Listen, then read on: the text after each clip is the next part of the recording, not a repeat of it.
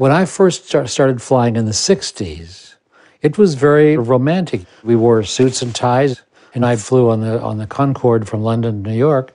3 hours and 15 minutes, going 1,300 miles an hour, sipping on a Grand Cru Montrachet and nibbling on lobster claws and beef tips. That's a ride.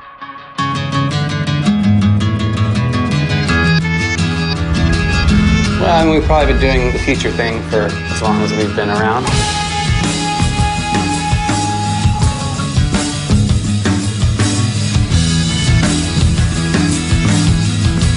I remember being 5 and watching the Jetsons and thinking, this is going to be awesome. I probably read too much science fiction as a kid. In the last century, science fiction promised us some pretty cool forms of mobility, and a brave group of innovators have tried to turn these visions of the future into reality, with varying results.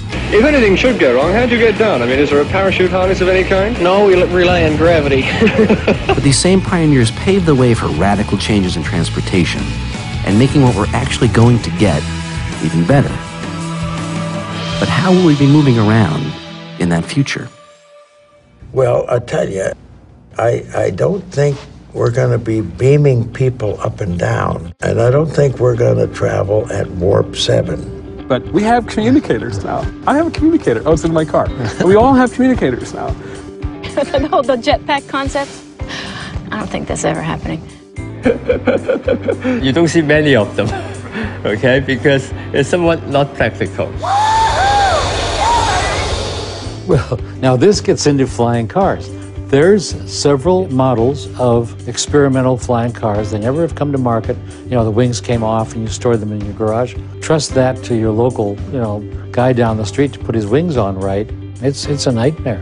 So as much as these guys want to go out and say, I'm going to build a flying car, it's like, it will never, ever, can you picture Manhattan? Manhattan's, you have 25,000 flying around. You simply can't do it. We have fun imagining the future, but predicting things accurately has proven to be more challenging, because the future we usually get is the one we least expect.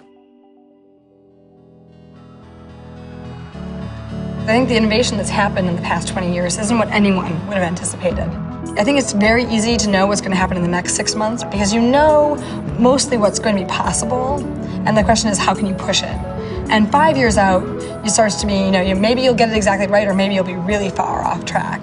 As designers, in our minds, it's not about prediction of future, but creation of future, right? So we're an active partner in that. My particular bent is to render an optimistic future because we're rehearsing for our own future. Why not do it as pleasantly as possible? So the way we're going to be moving around is tough to predict. And while we made some mistakes in the past, there have been times when we've taken on the impossible and surprised even ourselves.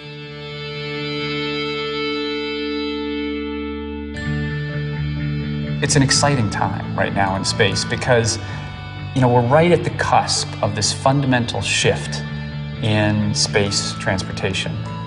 What we aspire to do is orbital space flight, even point-to-point space flight, so that, instead of just going straight up and straight down, you take off here in Los Angeles and you go to Sydney, Australia in an hour.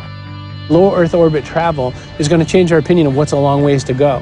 It takes me 22 hours to get from Boston out to Wellington, New Zealand. I want it to take 6. Can you imagine how much smaller the world will be when that happens? It took us 66 years to go from Wright Brothers to Tranquility Base. Well, what happens in the next 66 years? Probably what comes next is that tourist trip to Saturn or that tourist trip to Mars. Go down to the surface, plant a flower, see if it grows. That's the kind of beautiful moment that I think the next 10 to 20 years will hold.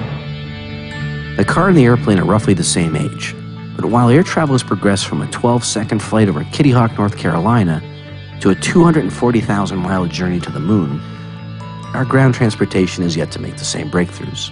Our vehicles are more comfortable and efficient than ever, but is that enough to meet the needs of our future?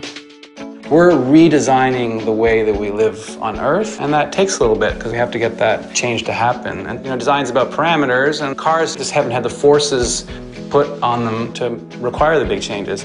You know, there's not too many products that you can identify that have had this same fundamental genetic makeup for over 120 years. And so we are in a transition into a sustainable lifestyle. That's not a bad thing. Yeah, it's not a bad thing. It's just different. We're entering into a future now of a whole new DNA for the automobile. A way of thinking about the car and how it fits into our lives, along with the enormous communications technology that we have to help us live our lives in even better ways. Now that's mobility, all right? That's transportation.